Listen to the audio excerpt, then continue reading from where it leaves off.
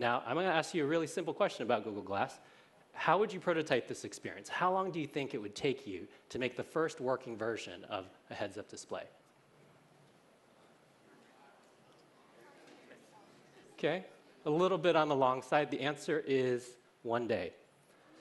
And here's what it looked like. So basically, the magic piece is the coat hanger. The coat hanger, I bent it in a specific shape, and the top loop goes around your neck, and then the bottom loop rests against your chest. And it allows me to carry a piece of plexiglass on which a little sheet protector. So these are the things that you put your book reports in so they don't get wet. I literally got it at the drugstore. Have it out at the end of the plexiglass, and then it gets projected onto with the Pica projector that's connected to a netbook.